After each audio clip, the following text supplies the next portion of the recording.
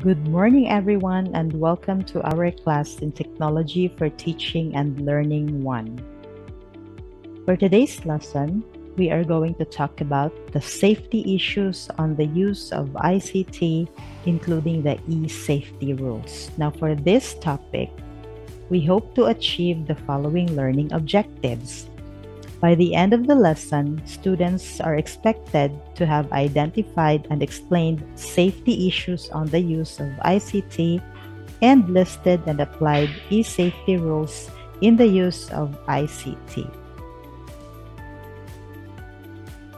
Now, these are the topics that we will cover for this lesson.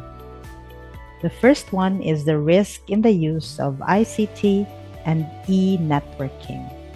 Now, technology is a phenomenon that seems to be uncontrollable.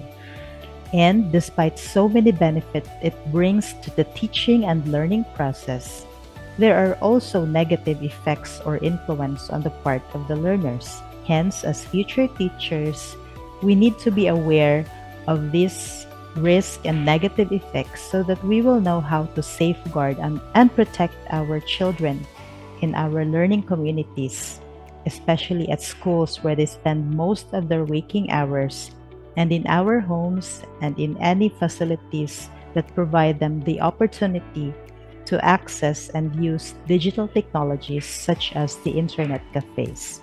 Because safeguarding and protecting our children and our learners should be our primary role as teachers, as parents, and as members of the school community. Now, the use of technology is not a risk by itself, but how it is being used will be vulnerable to risk. When improperly used, technology can pose dangers to the users at school and at home. Now, what are these safety issues that needs to be addressed by the safety policy and guidelines? Without further ado, we will now enumerate the risk of using technology and ICT. Number 1 is exposure to inappropriate content, including online pornography, extremism, such as exposure to violence associated with a racist language.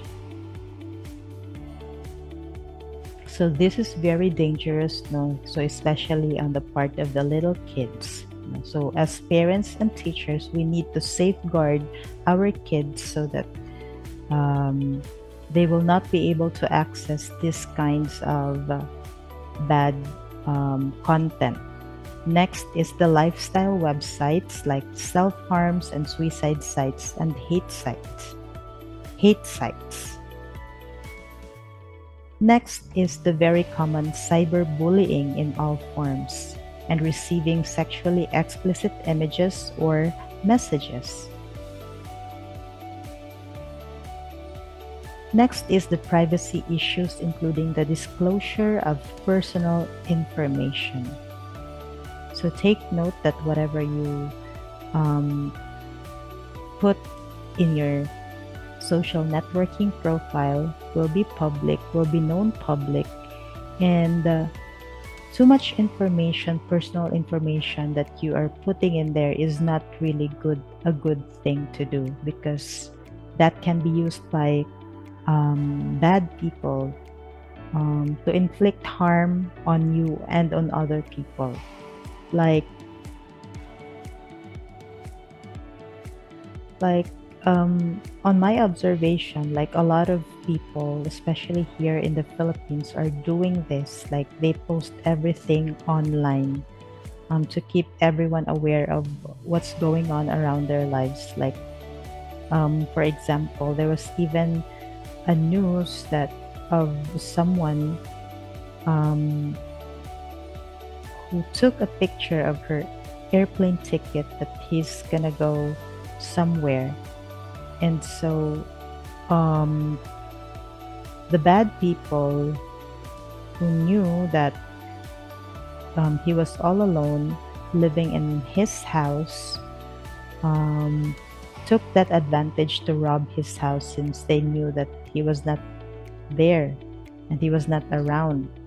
So when he came back from his vacation, so he found out that his house was robbed, and that was because of his post na at the moment or ATM with a picture of him holding that ticket, airplane ticket. So those are some kind of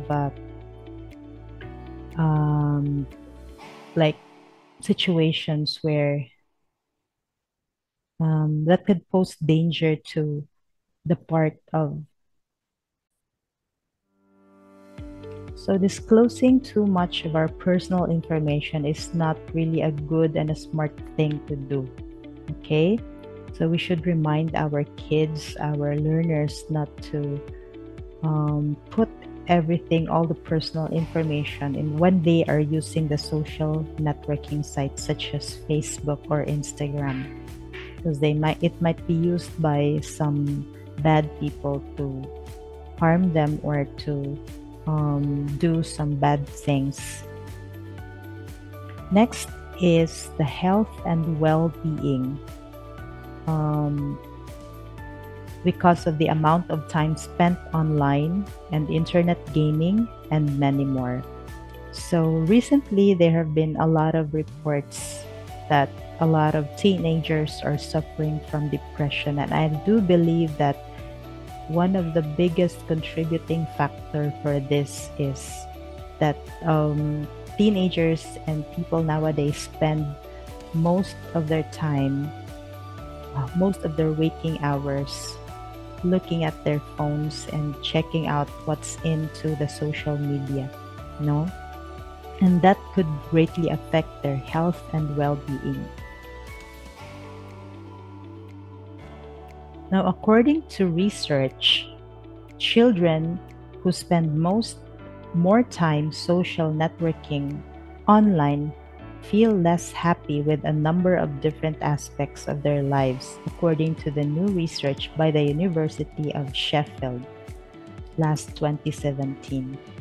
So I think this is still true nowadays, right?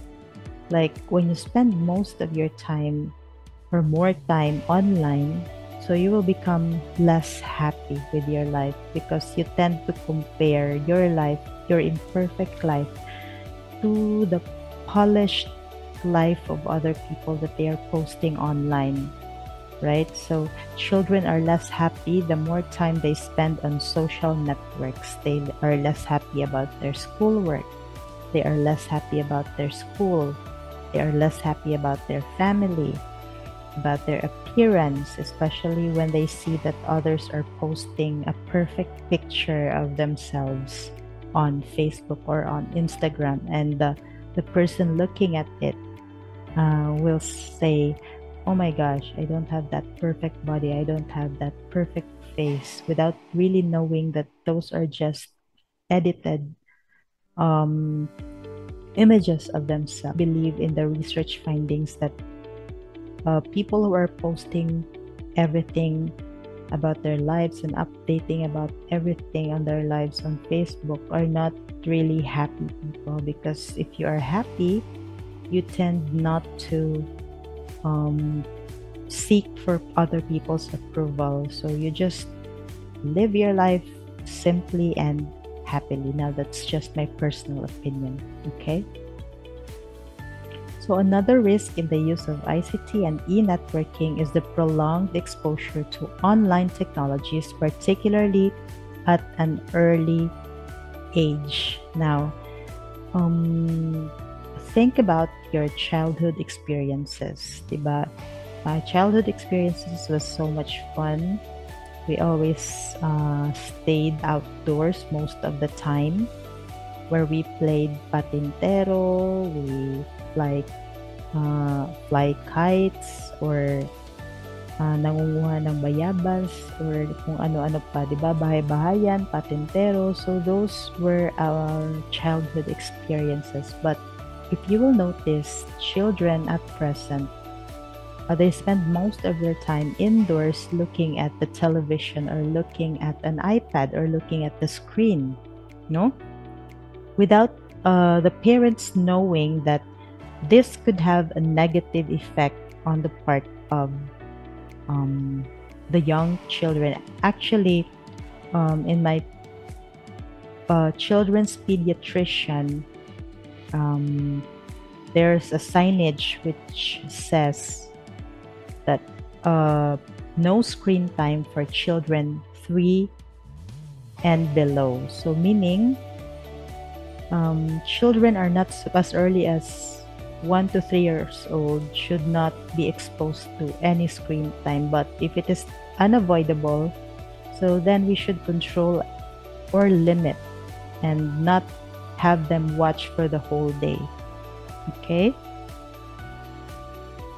So nowadays, more young children know how to play a computer game than riding a bike. However, we do know the brain is highly sensitive to stimuli, and spending more time with technology and less time interacting with others could lead to communication deficits. Okay.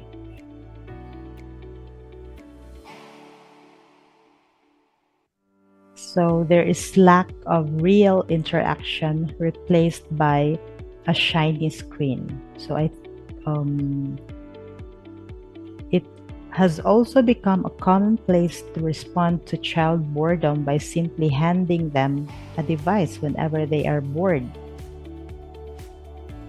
Children today do not know how to be alone as they are constantly entertained with some type of device. So if you will notice, class, parang nowadays dumadami na yung mga bata na delayed yung kanilang speech ability because they were exposed heavily to this technology. They spend most of their waking hours looking at these gadgets, and as a result, there is lack of human interaction. So may mga bata na hindi nakikipag-interact or hindi nakikipag-usap, or kahit na mataas na yung edad nila, wala pa silang nalalaman na masyadong mga salita because they're always watching videos on YouTube or on their devices. Okay, so now young children even run the risk of becoming technology addicts. And that's a very sad thing. Children as young as 4 have been receiving psychological treatment for addiction to smartphones and iPhones or iPads and other gadgets.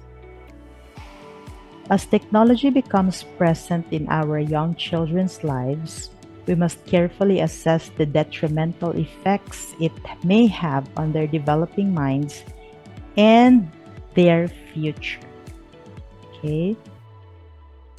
So the key is to control the amount of time that our children look at their iPads or look at the television or use these gadgets. No, we do not allow them to use it the whole time, but just control or limit the amount of time they spend on it.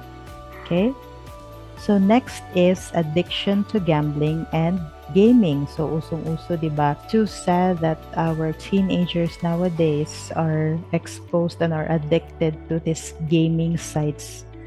And it's sad that it's taking a toll on their health and on their lives, no? So some of them forget to sleep, some of them forget to eat because they just wanted to play. Like, it's so sad that I know someone who died at the age of 16 because of this gaming addiction. Because according to his parents, hindi na siya kumakain ng maayos, hindi na natutulog ng maayos, and nag-collapse na lang siya ng bigla. So that's because of addiction to gaming. So it's so sad, no? So as parents and as teachers, I believe that we can do something to help our kids not to become addicted to this gaming and gambling on the internet. So according to the World Health Organization, on 2020, The rise of excessive online gaming is emerging in the Philippines with 2.9 million gamers recorded in the country. The incidence of depression is also increasing in the country in relation to um, this excessive online gaming. So, yeah, like if you spend, like what I said earlier, like if you spend so much of your time, like the whole day, the whole night looking at that screen without human interaction, madidepress ka talaga, right? So next risk is the theft and fraud activities such as phishing. Now, what is phishing? Phishing is a fraudulent practice of sending emails purporting to be from reputable companies in order to induce individuals to reveal personal information such as passwords and credit card numbers. So be careful of what you click online, okay? Especially those links, because you don't know that those links contain or are just wanted to get your personal information so that they could use it for to steal all your like savings in the bank. So just be careful, especially if you're fond of online purchasing, like, or what do you call that term, like yung bumibili ka online shopping. Okay, so the another risk is the viruses, trojans, spyware, and other malware. Now, malware is a catch-all term for various malicious software, including viruses, adware, spyware, browser hijacking software, and fake security software. Now, when we say adware, those are alam mo yung bigla na lang sumusulpot dun sa baba pag na mga ads na hindi mo naman talaga kailangan or hindi mo naman gustong makita, diba? And mind you that everything that you do online is being tracked. You just don't know it. So like if you are fond of going to porn sites, so it's called digital footprint. So malalaman nila kung ano yung mga sites na parati mong pinupuntahan, and so nagsasuggest sila ng mga videos, may bigla na lang nagpa-pop up. Okay, so be careful with where you go to on the internet because everything is being spied. Okay, everything is being tracked. Once installed on your computer, malware or these programs can seriously affect your privacy or your computer security. So, kinukuha nila lahat ng mga na-encode mo doon ng mga passwords. And for example, malware is known for relaying personal information to advertisers and to other third parties without user consent.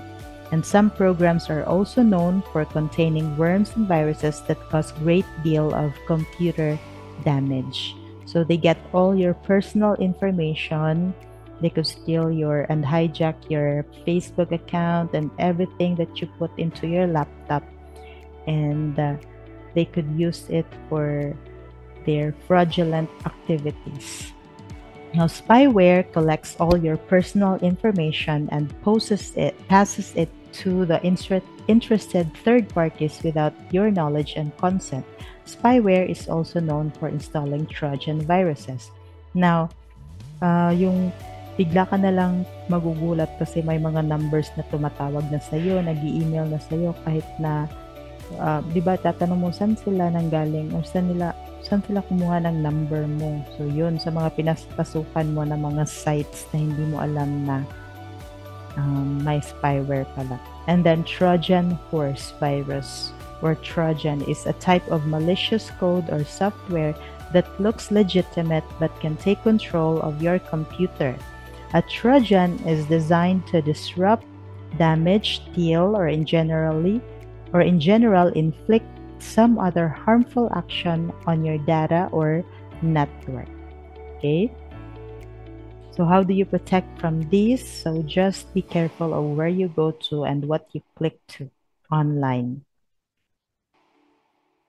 Okay, so next is social pressure to maintain online networks via texting and social networking sites. So I know, or there was a news about this girl na umabot yung utang niya ng 500,000 just to keep up with her post on the internet. So yun, nangungutang siya ng mga outfit para OTD.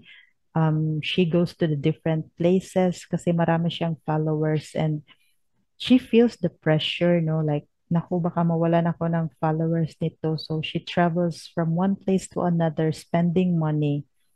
So so it has something to do with our mental health as well, right?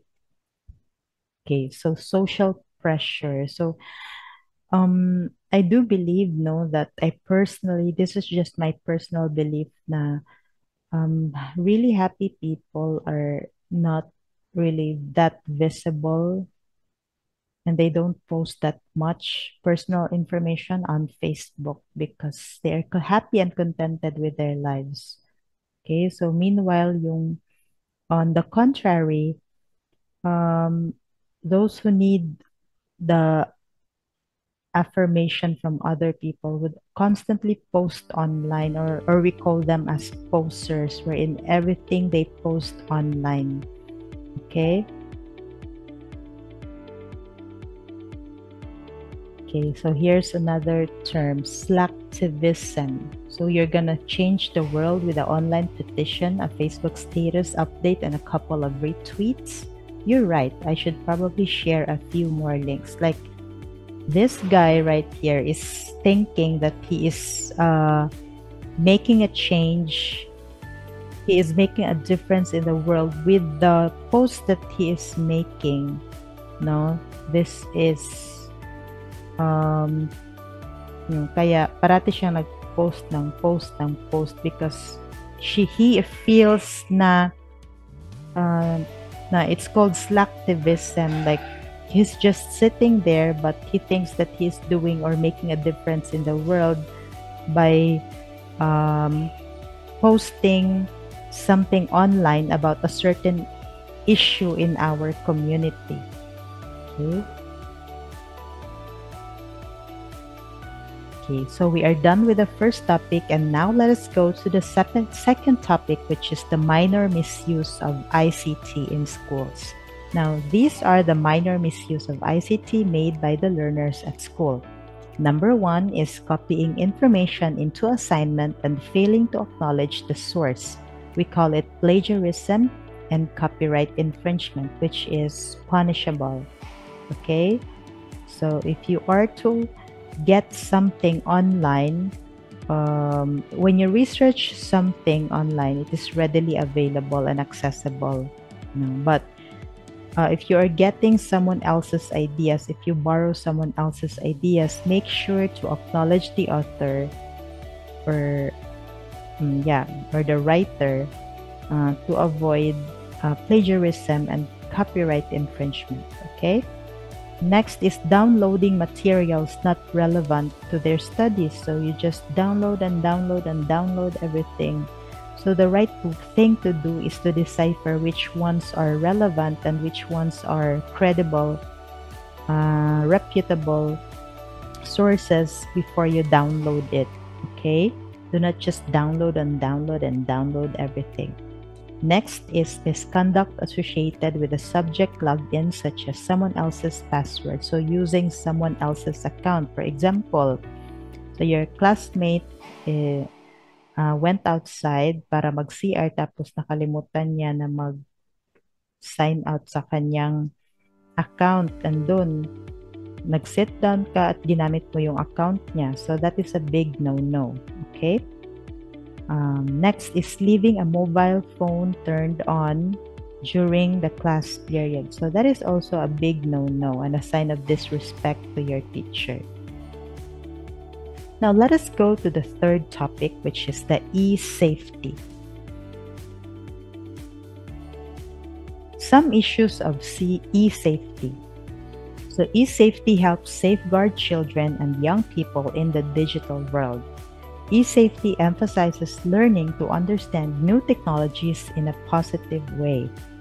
E-safety educates children about the risk as well as the benefits so we can feel confident online, and e-safety supports young children and adults to develop safer online behaviors both in and outside the school. Now here are the ways on how to be safe and how to have e-safety. So these are the ways to confront all of our concerns regarding the use of technology. These are the things that we need to teach our children for them to have protection while using technology and ICT and in safety. No? Number one is stay safe. Do not give out your personal information to people, places you don't know. So do not post too much about your personal information. So your birthday, your address. So please avoid such thing. Okay, so we mentioned that earlier. Next is don't meet up. So meeting someone you have only been in touch with online can be dangerous, and always check with an adult you trust. Okay? So next is accepting files. Accepting emails, files, pictures, or text from people you don't know can cause problems, as those files could contain malwares and viruses which could damage your computer and on your privacy. Next is reliable. Check the information before you believe it. Is the person or website telling the truth? Okay. Next is tell someone. Tell an adult if someone or something makes you feel worried or uncomfortable. So let us follow these smart tips to keep yourself safe online. Okay?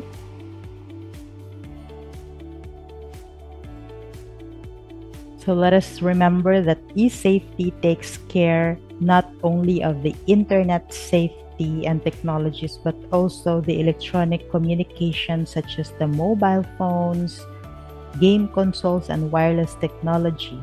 So it highlights the need to educate our children and young people about the benefits and risks and responsibilities in the use of information technology. Now let us go to our third topic, which is the network management. So here are the safety tips in the use of network in schools when children are at schools. Number one, make clear that no one should log on as another user. Number two, require all users to always log off when they have finished working. Next, maintain equipment to ensure health and safety. Provide students with access to content and resources through guided e-learning. Set up a clear disaster recovery system in place for critical data that includes secure remote backup critical data. Secure wireless network to appropriate standards suitable for educational use. Install all computer equipment professionally and meet health and safety standards. And review the school ICT system regularly with regard to health and safety and security. Now, with regards to the password policy, only authorized user will have the individual passwords. Users are not permitted to disclose their passwords unless they got permission from the owner or from the management. The equipment that keeps the personal information shall be locked when unattended to prevent unauthorized access, and computers should be set to a timeout if they become unused for a certain period of time. On personal mobile phones and mobile devices, all mobile phones shall be kept away in a box away from the children or learners, and access is only allowed at break time or at the end of the classes or when needed during the class period. For the cameras, taking pictures only from parents or caregivers and not from any other family member or friend while the child attends class. And any picture taken of children shall be on camera solely for the purpose. Now let us go to our last topic, which is setting up an educational technology room. Schools that plan to dedicate a room where students can access technologies for learning should include the following safety rules. Provide tables. These tables can be tilted and adjustable to the height of the users. Provide anti-glare screen filters. Provide adjustable chairs. Make sure lighting is suitable. Make sure workstations are spacious, and create a work plan at a computer laboratory to maximize its use. Most specifically, safety rules that can reduce the risk of accidents in working stations should also include the following. No trailing wires across or around the room which people can trip on. Electrical sockets should not be overloaded. Electrical equipment should be safety tested at least once a year. There should be an adequate space around desks for people to move. Bags and obstacles should be stored out of the way. Food and drink should not be placed near machines. Heating and ventilation should be suitable for the working environment. Fire extinguishers should be available, and fire exits should be clearly marked and free from clutter. Technology is an effective tool that can make education more meaningful and engaging for the teachers and students alike. We need technology in every classroom and in every student and teacher's hand because it is the pen and paper of our time, and it is the lens through which we experience much of our world. That is according to David Warlick. Now, what questions do you have regarding the topic? You could comment it down below. So that ends our topic for this morning. I hope you learned something from our lesson for today. God bless everyone and goodbye.